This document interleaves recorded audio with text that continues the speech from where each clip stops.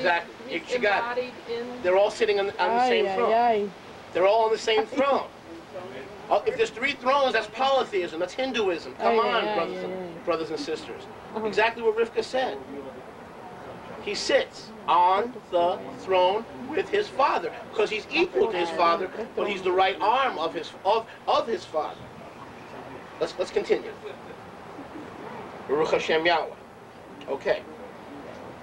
So he has been positioned as the right hand of Yahweh. Now go with me to Hebrews, Ivrim 12:2. Notice, where are we going to get the Hebraic understanding?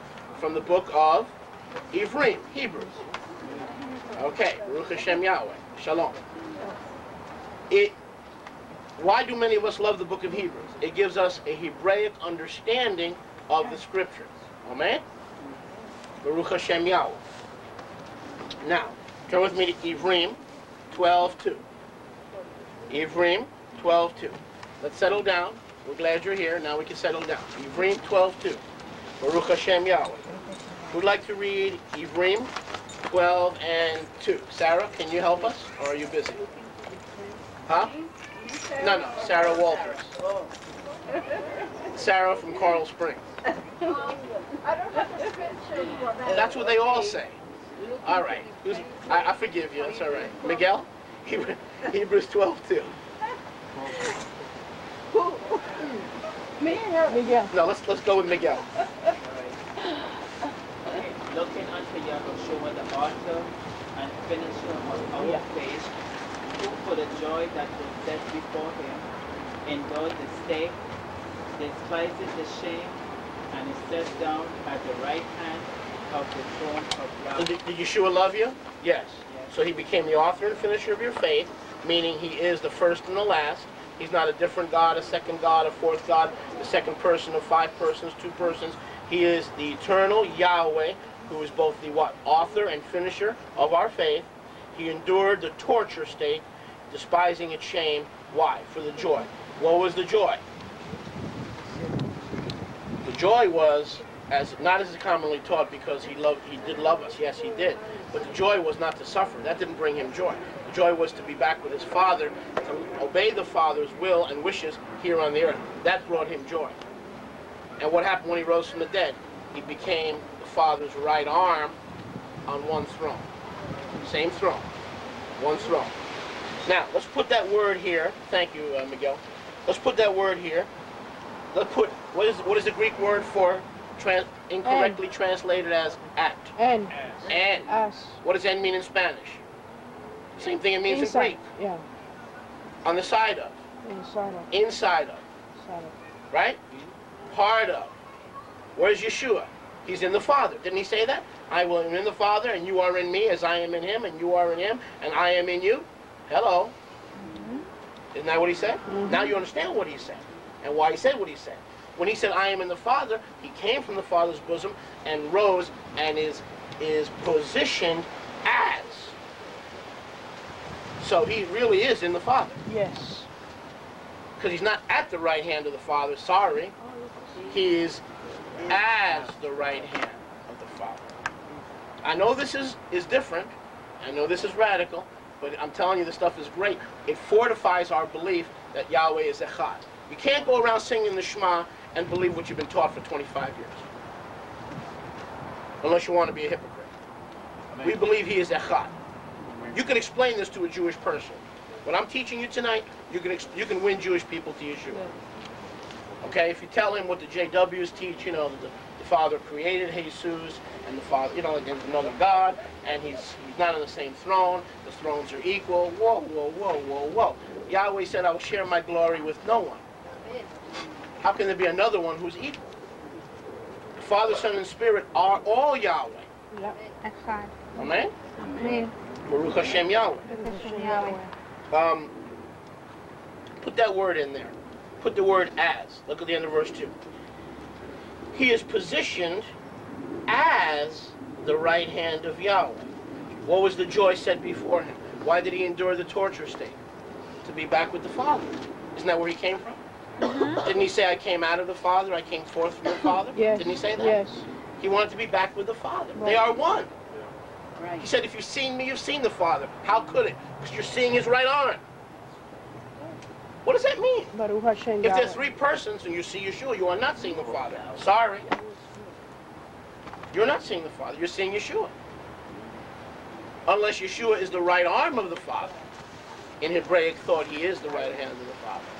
This is nothing new if we understand the Bible from a Hebraic point of view. This is brand new if you've been stuck in the church for 35 years. All right? Baruch Hashem Yahweh. Baruch Hashem, Yahweh. Stuck. Emphasis on S, capital S. Baruch Hashem Yahweh. Now, please understand, we're not saying Yeshua is not at the right hand of Yahweh. We're saying he is as the right hand of Yahweh, and he is the part of Yahweh that is his arm, his right arm. Therefore, he's at the right part of the Father. Yes, as the Father's right part. Is anyone with me? Baruch Hashem Yahweh. Let's go to Yochanan 1:3. Yochanan, John.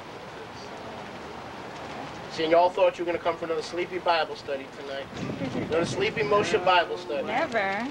Baruch Hashem Yahweh. I'm going to snooze through this one. I'm tired, brother. That's what you thought you were coming for tonight. Oh, man. But now we got some fire cooking. We got some religious looks. We got some sanctified looks. Baruch Hashem Yahweh. John chapter 1, verse 3. I'll read that. All things were made by him. Without him was not anything made that was made. Amen? Merle, when you built this sukkah, what made the sukkah? Was it the brain or the hands? The brain. The hands. Now, every born-again believer confesses Yeshua as the creator. Is Yeshua the creator? Yes, absolutely. He's the right hand of the Father. He was the Word, but today he is as the right hand, and the brain, the Father, commands, and the hand carries through the commandment. They're one. The hand functions with the brain, not separate from the brain. Everyone with me? Yes. Make sense? So now look at John 1:3, Yochanan 1:3. All things were made by him. By who? By the eternal fixed position. I'm going to shock you.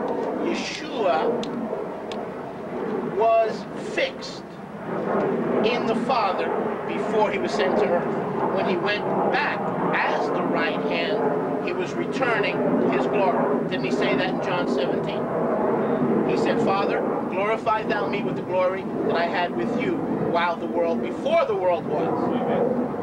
Amen? So, Yeshua was always with the Father.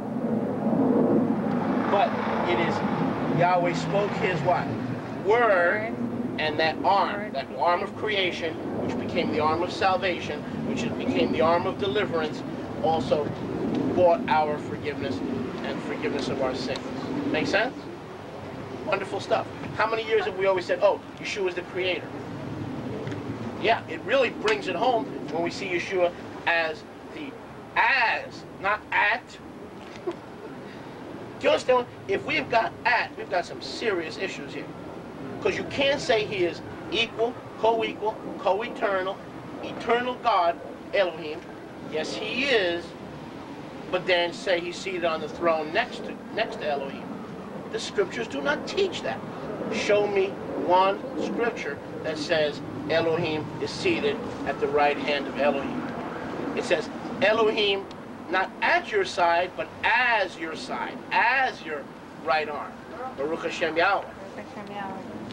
Do you understand that the Father doesn't have 3 thrones? The Father doesn't have 2 thrones? One throne. Let's walk and practice what we confess as true. Baruch Hashem Yahweh. Okay, so let's just for review, for those who came late. The Greek word 1722, if you want to check up what I'm saying, is an eternal fixed position as the right hand. Shalom. As the right hand. Amen? Where did this idea of the right hand come from? It came from the Hebrew text, the Hebrew scriptures. If we take the first covenant, Genesis to Malachi, throw it in the garbage, yes, then now we have to accept the fact that Yeshua is at the right hand of the Father, separate from the Father, person number 2, God number 2, throne number 2.